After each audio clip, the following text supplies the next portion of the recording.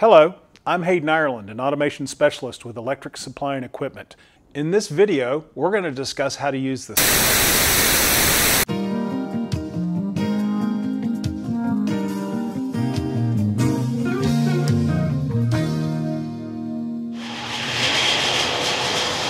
Hey, Dinko, what's going on? Hey, Hayden, how you doing? Looks like you got a little bit of a problem here.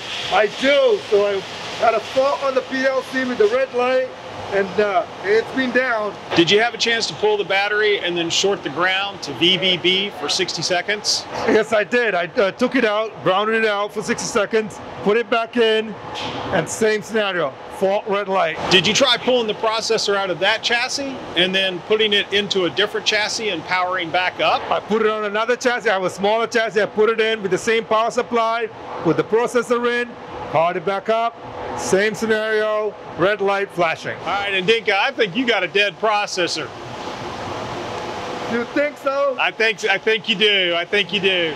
Did you get the parts that you ordered for us to do this phased migration? I got the parts in yesterday for the small compact Logix and the connection card for the slick rack. I'm all set to go. Did you finish using the conversion utility to take the RSLogix 500 program and convert it to an ACD file so that it'll run in the compact Logix that you ordered? I did do the conversion of the program, and it's ready to go. That's good. All right, well, let's get started then. Let's do it.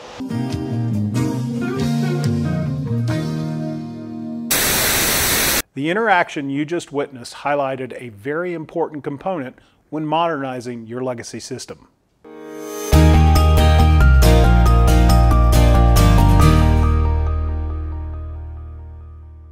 The 1747 AENTR is the key to controlling a chassis of SLIC I/O modules with a compact or ControlLogix processor. The SLIC processor is removed from the chassis and then replaced with the AENTR Ethernet adapter module. At this point, the Logix 5000 processor sees the Ethernet adapter, the SLIC chassis, and all of the I/O modules as a remote chassis in its I/O configuration. What was a local chassis for the SLIC now becomes a remote chassis for the compact or ControlLogix processor. The only parts needed to do a phased migration is the 1747 AENTR and a Logix 5000 processor with an Ethernet port. Of course, the SLIC program will need to be converted prior to the migration, and if you have a panel view, you will need to convert the tags in the application. The beautiful thing about a phased migration is the amount of time required to make the hardware change. Pull the SLIC processor from the chassis and replace it with the adapter module. Then connect the AENTR to the Ethernet port of the processor and power everything up. At that point, I/O checkout and operational testing can begin. We live in an imperfect world, so if an error is discovered during system testing, we can quickly revert back to the SLIC processor. We all know that holding up production is a cardinal sin, so reverting back to the original system is as easy as pulling the AENTR from the SLIC chassis and reinserting the SLIC processor. The AENTR replaces the SLIC processor, but can also replace the adapter module in the chassis that are remote to the SLIC processor, such as the 1747 ASB or the ACN15. What are some of the reasons for using the 1747 AENTR in a phased migration over a full hardware upgrade? Time is a big one. Production schedules may not allow the system to be down long enough to do a full upgrade. With a phased migration, the switch can be made in minutes. Cost is another factor. Maybe the budget won't allow for a full hardware replacement. The cost of a compact Logix processor and the AENTR can be a fraction of the cost of a full system upgrade. If time is the critical factor, then the 1746 to 5069 hardware conversion system may be a great solution. With the conversion system, the terminal blocks, not just the wiring, are removed from the SLIC I/O modules. The terminal blocks are then plugged into the adapter cables that connect directly to the new I/O modules. The 1746 to 5069 conversion system will be highlighted in a separate video. One additional idea to think about is that once the compact Logix processor is controlling the SLIC I/O modules, new I/O modules can be added to the new processor. Then the I/O wiring can be moved to the new I/O modules. Let's get into the details of the AENTR. For more info, please refer to publication 1747-UM076. A link to the publication is in the description. For diagnostic indicators, the module has Ethernet port link 1 and link 2 status indicators, a module indicator LED, and a 4-character status display.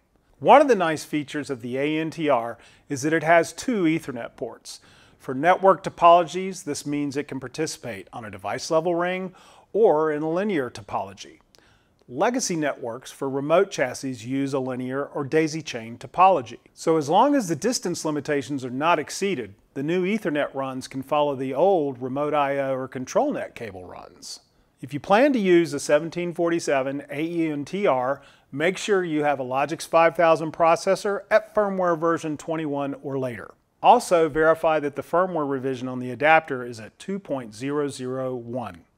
This revision or later will allow you to replace a processor controlling up to 3 local chassis or a maximum of 30 SLIC I/O modules. The only setup required for the adapter is to set the IP address. You can use the BOOTP DHCP utility or use the 3 rotary switches to do this. If you're using the 192.168.1 network address, then the rotary switches can be used to set the last octet of the IP address.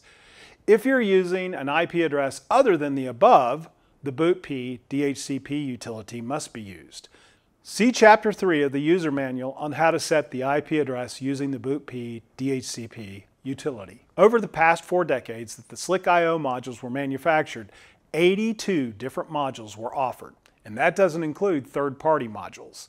Of those 82 modules, there are 17 that you cannot use with the 1747 AENTR module, meaning that you have to remove the unsupported module from the SLIC chassis and figure out a different way to accomplish the same function. We're not going to offer alternatives for every single unsupported module listed in the user manual, but here are a few suggestions. Any SIP motion capable processor can replace an HSRV servo module without the need for an external I/O module.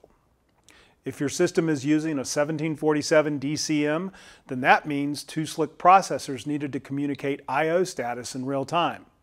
Produced and consumed tags in a Logix 5000 processor can do that same exact thing. If your SLIC has a DeviceNet scanner module, you can upgrade the scanner to an Ethernet to DeviceNet linking device, which is part number 1788 EN2DNR. Specialized modules for extrusion and blow molding are no longer needed if you're using a Logix 5000 processor.